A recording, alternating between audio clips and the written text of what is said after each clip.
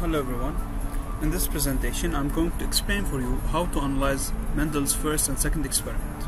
So first of all, as you know, Mendel studied 7 characteristics in pea plants. He studied the flower color, the flower position, the seed color, the seed shape, the pod shape, pod color and the stem length. And for every characteristic, 2 traits existed.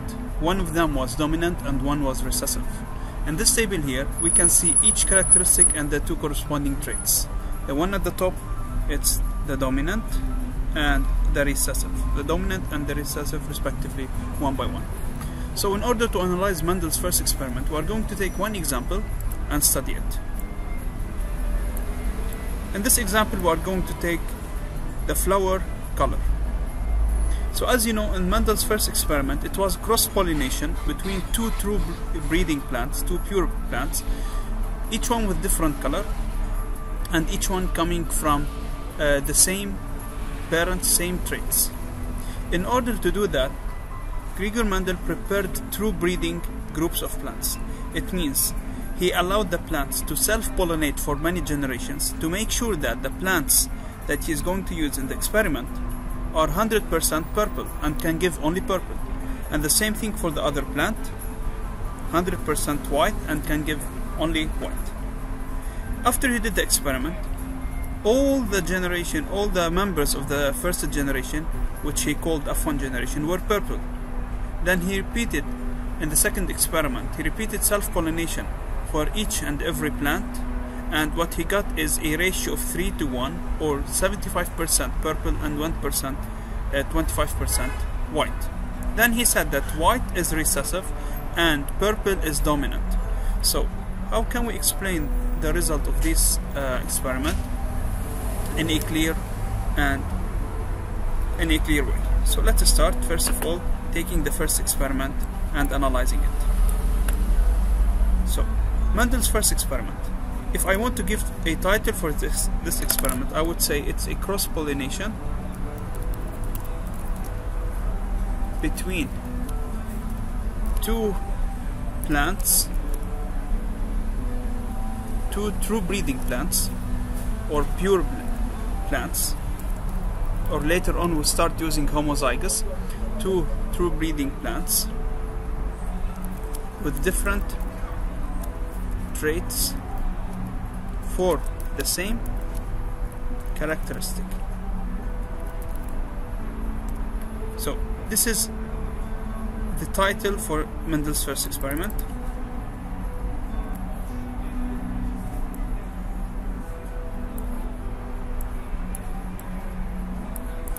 Again, it's a cross-pollination between 2 plants, true breeding plants, for the same characteristic, different trait. So let's identify what is the characteristic and what is the trait for his experiment.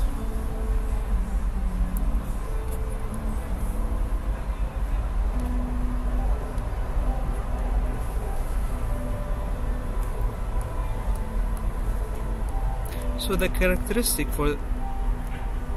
that we are going to discuss is flower color, and the 2 traits are purple and white. I'm starting my explanation knowing that purple is dominant over white. So the next step is we need to assign a symbol for each trait. Now usually we use the first letter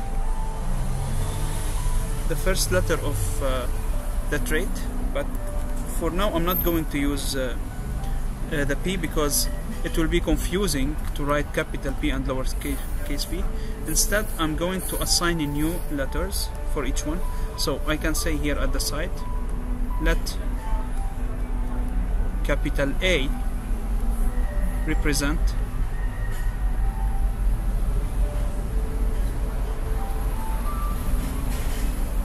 the purple allele or the purple trait.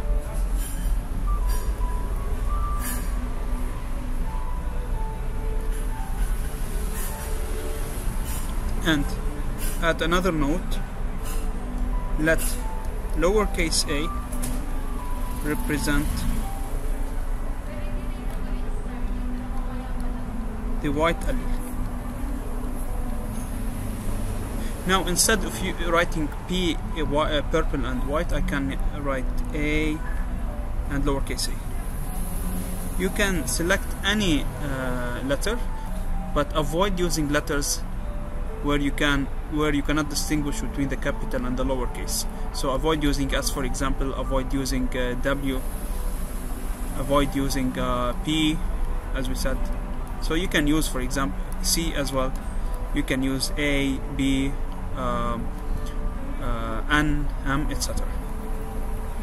So let's start analyzing Mendel's first experiment. So first of all, we need to start with the parents' generation.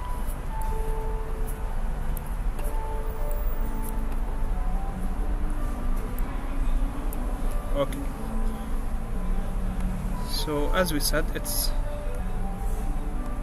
purple,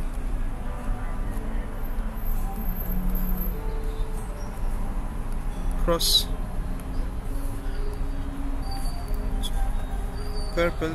white.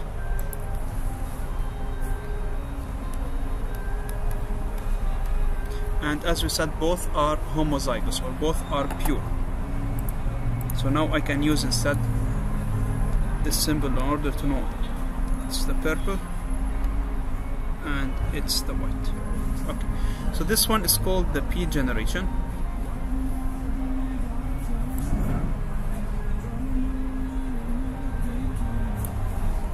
This is called the P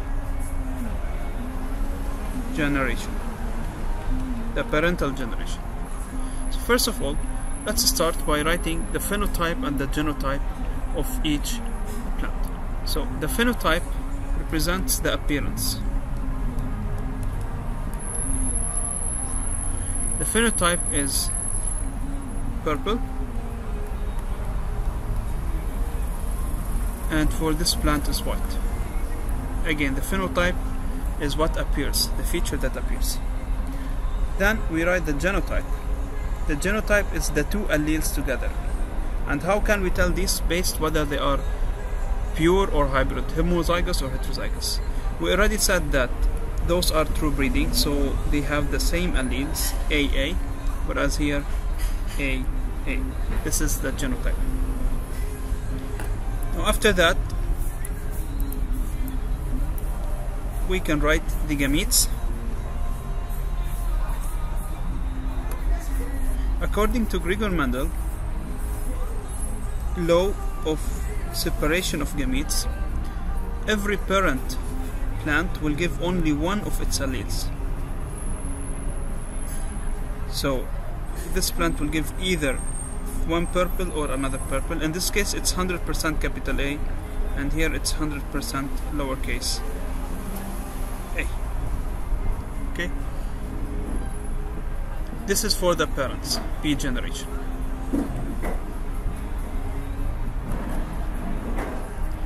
Now,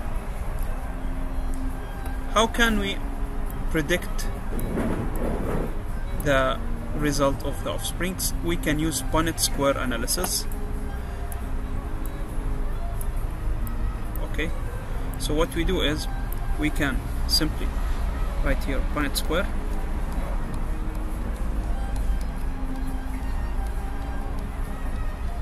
Punnett square is used in order to predict the genotype and the phenotype of the offspring, starting with the genotype of the parents. So we need to write the possible alleles at one side of one parent, and the other at another side of the other parent. Okay, so in this case you need to match the alleles together, and those represent the possible combinations between the alleles of the father and the alleles of the mother. So I have 1, 2, 3, 4 choices. 4 out of 4 are A. It means this is the fraction or the probability. It means 1 out of 1 AA, as a percentage 100% AA.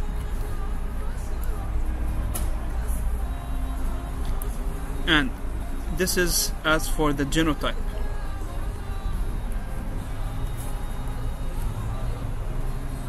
And we can write the same for the phenotype. It's 4 out of 4 capital A, or 4 out of 4 purple. And when we write purple, we are talking about the phenotype.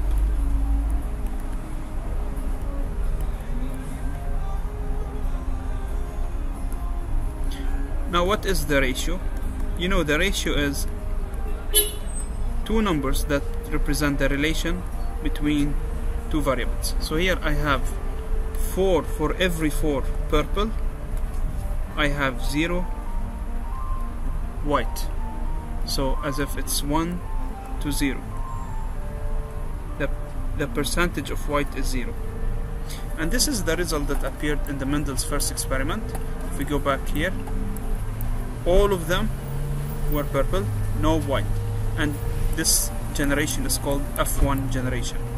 So this result here represents the F1 generation. F1 generation, all of them are AA. Okay, so after Mendel did this experiment, then he took these plants, those plants who are heterozygous or hybrid, and he allowed them to self-pollinate. So if I want to give a title for the second experiment, it's going to be self-pollination or self-fertilization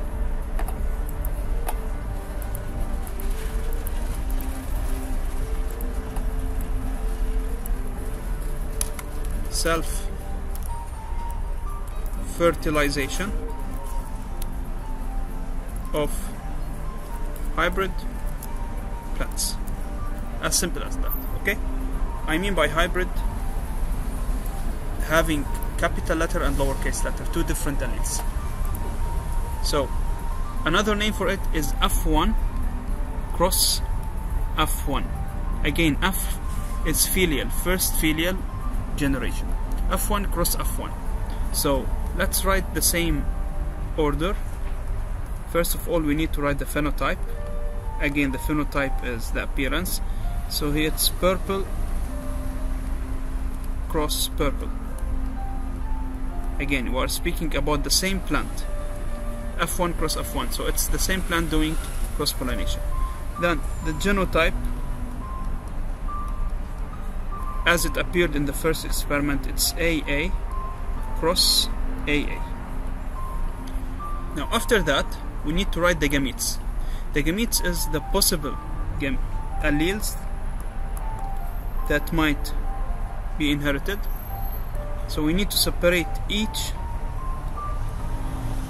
allele to one cell. Again, those represent the sperm and the egg, or the opposite, the sperm and the egg. Remember, in meiosis we have segregation of chromosomes, or we call it independent assortment, where there is separation of the chromatids in meiosis 2. Okay, so here this sperm might fertilize this egg, or this sperm might fertilize this egg, or this one with this one, or this one with this one. The easiest way to do it, instead of matching them, is to do the Punnett square in order to get the result in the F2 generation. So let's do the Punnett square together. Again, Punnett square must be used in each and every genetic exercise. Even if you can tell the result without it, it's better to use it.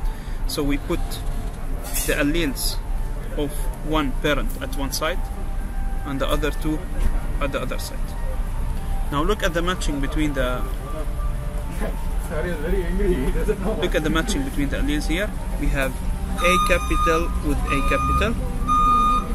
Here A capital with A small. Now you might say, is A different from AA? No, it's not different. It's totally the same. It's the same. Okay. But in order to make it easier for you in writing, you can always put the capital letter at the left side. So here it's AA, and the last one is AA. I'm writing it in white so that you know this is white. Okay. Now let's look at the result. We have here this one AA is purple, AA is purple as well because A is dominant, or purple is dominant. AA is purple, and AA here, let me write it in black so that you can see it. AA, this one is the only white flower, or a plant with white flower, and this appeared in F2 generation. So it means the white skipped one generation, it skipped F1, appeared in F2. Now let's write the result of F2, or let's analyze the Punnett square here. In order to analyze the Punnett square, each square in the Punnett square represents 25%. Each one 25%. Okay, so when we want to write the result, we write it as, first of all, as a genotype,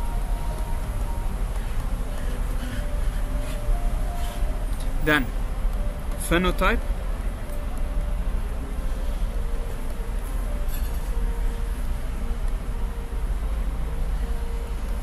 then I'm going to write down the ratio.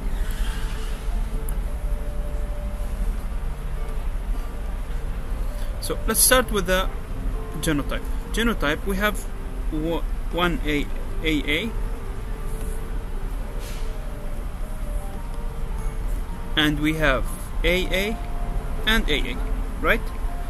Now 1 out of 4 AA, 2 out of 4 AA, and 1 out of 4 lowercase a, lowercase a, which is 25%, 50%, and 25%.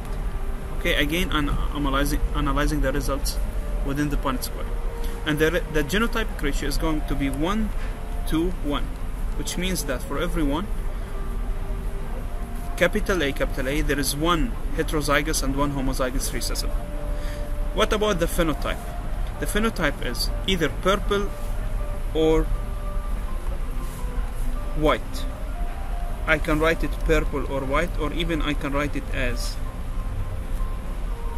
like that. Okay, how many purple I have? 1 purple, 2, and 3. So 3 out of 4 purple, and only 1 out of 4 is white. Remember, this is only proportion, this is not the actual number. So when it comes to Mendel's experiment, we will see now he did the experiment on hundreds of plants, but the same ratio, the same percentage. So if I'm speaking about, for example, 100 plants, around 25 of them will be white and the rest will be purple. And what is the phenotypic ratio? It's 3 to 1. For every 3 purple, I have 1 white. Okay, this is the F2 generation, the results in F2 generation. Again, this work is theoretical work. Now let's look at the actual work of Gregor Mendel.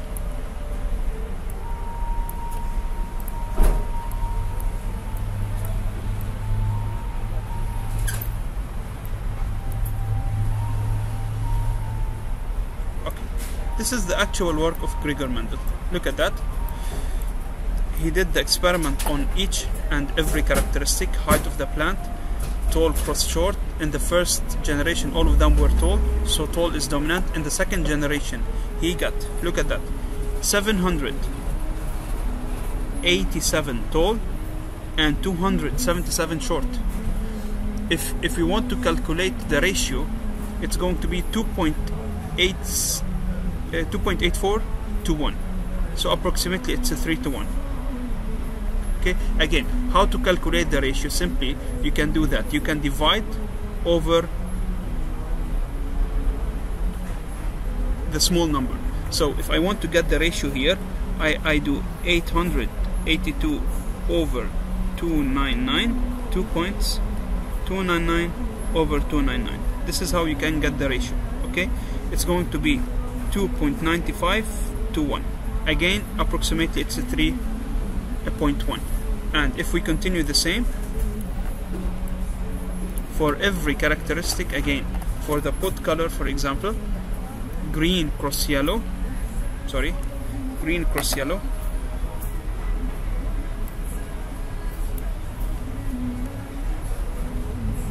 green cross yellow, green, all green, it means green is dominant. Again, he got 428 green and 152. The ratio is 2.82 to 1, approximately 3 to 1. And all these experiments gave almost the same ratio, which is close to 3 to 1. After he done these experiments and look at the numbers of the plants in this experiment, he counted 6,022 yellow and 2,001 green. So those experiments proved Mendel's conclusions and explanation, because they were not done to 10 or 20 plants, thousands of plants. And as I mentioned before, Gregor Mendel, he grew around 28,000 pea plants in his lifetime. Okay, so after having all of this in mind, Mendel's first and Mendel's second experiment, we can come to a result that when we have a cross between two hybrid or two heterozygous plants, the ratio will be 3 to 1. Okay, so some terminology that we can remember always: when we have two alleles that are the same, this is homozygous, dominant. When we have two alleles that are not the same, this is heterozygous. And you already know that this color or this trait is going to appear because it's dominant. And when we have two lowercase or two recessive alleles, this is homozygous recessive. And always for the recessive to appear, it has to be homozygous. What do I mean? I mean, in our experiment that we explained, in order for a flower to be white, it has to be AA. Because if it is AA, it's going to be purple, not white, because purple is dominant. So again, those are Mendel's first and second experiment. And what applies to these two experiments is applied to all the Mendelian genetics. Always there's a dominant and a recessive trait, and the dominant trait appears and masks the recessive trait. And whenever you are asked to do analysis, you have to follow the same order. You have to write the parents' generation, the phenotype of the parents, the genotype of the parents, then the gametes. Then you put the gametes in a Punnett square. Then after that you do the analysis as a genotype, phenotype, and ratio. And the same thing here, and this is applied for all Mendelian genetics. Thank you so much.